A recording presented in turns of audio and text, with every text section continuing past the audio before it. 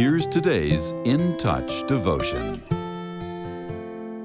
Today's scripture reading is Ephesians chapter 3, verse 17.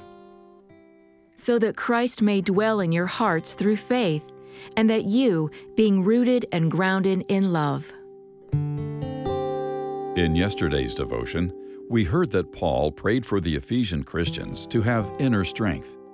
That strength, provided by the power of the Holy Spirit, helped them endure suffering, but it also transformed them so that Christ may dwell in their hearts through faith. Notice that Paul isn't praying for Christ to come into believers' hearts as he does at salvation. Instead, he prays that Christ would be at home in the core of their being.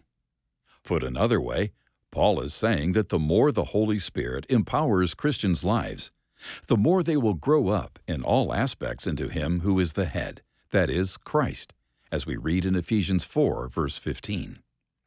Jesus' lordship will be established more and more in their lives, and with Christ enthroned as King in their hearts, God's kingdom grows too.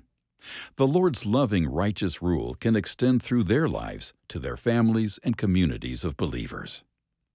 Our prayers for others, then, are not just for personal transformation, although that's crucial. As we become more like Jesus, we will increasingly act as He would, transforming our relationships and communities. That very thing happened as the early Christians amazed their neighbors by showing love not only for their own, but for all. And that's where Paul's prayer goes next, which we'll explore over the next two devotions.